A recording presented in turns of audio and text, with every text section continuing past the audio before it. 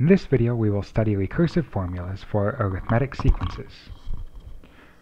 In a previous lesson, we have studied sequences, and we know that a sequence is simply a function whose domain is the counting numbers.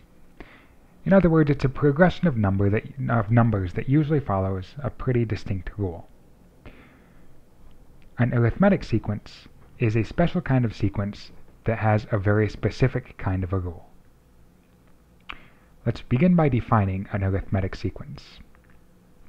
An arithmetic sequence is a sequence with a constant difference between successive terms. In other words, the next term is found by adding something to the previous term. So with an arithmetic sequence, to find the next term, you're simply going to add something to the term that you're on, and that'll give you the next term. Examples of arithmetic sequences can be found in the real world in many places. One place that you can find arithmetic sequences is in recommended mileage for oil changes. A certain kind of car might recommend, for instance, an oil change after the first 1,000 miles. Then, they might recommend oil changes each 3,000 miles thereafter. So then 3,000 miles later would be 4,000 miles. 3,000 miles later would be 7,000, then 10,000, then 13,000, then 16,000, etc.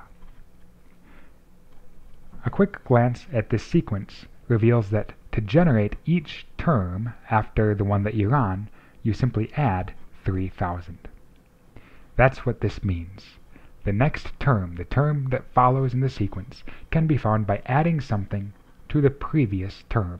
In this case, we're adding 3,000. In the past, we've studied recursive formulas, and this is what the recursive formula for this arithmetic sequence would look like. Recursive formulas require two different parts. First, you must define the first term or term. Remember that A, in this case, would be the name of the sequence. And the subscript tells you which term that we're on. So this tells us that the first term in the sequence A is 1,000, which is confirmed right here. We're noticing that that first term, the first number in the sequence, is 1,000. Now we want to be able to generate any other arbitrary term. To show any term, we use a variable for this subscript. That's the nth term. So to generate the nth term, here's what we do. We find the term that comes before the nth term. Remember that n minus 1 is simply the number that comes before n. So if we're generating the nth term, the term that comes before is the n minus first term. And to generate this term, we're going to take the previous term and add 3,000. And this works for all integers where n is greater than or equal to 2. In other words, this is our n. This has to be 2 or greater. We can't use this formula to generate the first term. The first term is here. This formula works only for the second term and above. We've seen recursive formulas before. What we're looking at now is a specific kind of a sequence where what we are doing to find each term is adding a given number. This is what tells us that this is an arithmetic sequence, because we're adding 3,000. In general, we can say that arithmetic sequences have the form that first defines the first term, which is a sub 1. Then, once that first term is defined, you have to generate the nth term by using the previous term and simply adding d, some constant. All that you do is add that constant difference, d, each time.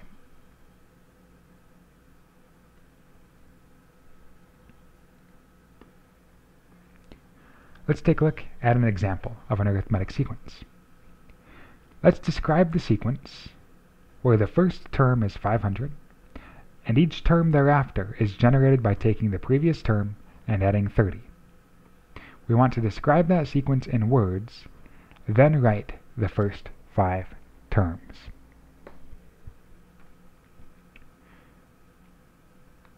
Since we're noticing that each term after the first is generated by taking the previous term and then adding 30, we know that this is an arithmetic sequence. It's an arithmetic sequence because we're simply adding each time. It's an arithmetic sequence whose first term is 500, and where we add 30 each time. So that's how we could describe this in words. We could say, this is an arithmetic sequence with a first term of 500, and whose constant difference is 30. This is how we would describe that sequence in words. And now we need to find the first 5 terms. This is how we will do that. The first 5 terms are a sub 1, a sub 2, a sub 3, a sub 4, and a sub 5. We begin by generating the first term, which is easy to find. It's given to us. The first term is 500. The second term, a sub 2, can be found using this formula. In this case, we just replaced the n with a 2, so it's going to be a sub n minus 1, but if n is 2, it's going to be a sub 2 minus 1. Then we add 30 to find the second term. This subscript says a sub 2 minus 1, which is simply a sub 1. So we find that a sub 2 can be found by adding a sub 1 with 30. In other words, the term that comes before a sub 2, the previous term. A sub 1 equals 500. We find that over here. So we substitute in 500 for a sub 1, and we find that a sub 2 equals 500 plus 30. And 500 plus 30 is 530. So the second term is 530.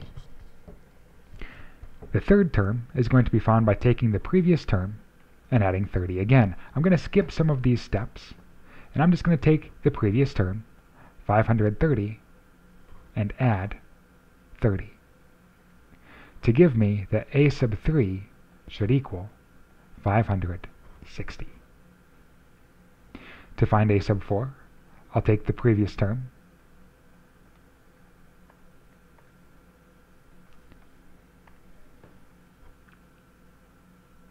which was 560, and add 30. So a sub 4 is 590.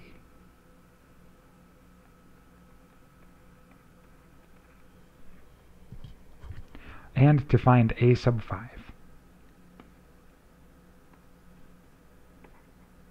I'll take the previous term, which was 590, and add 30,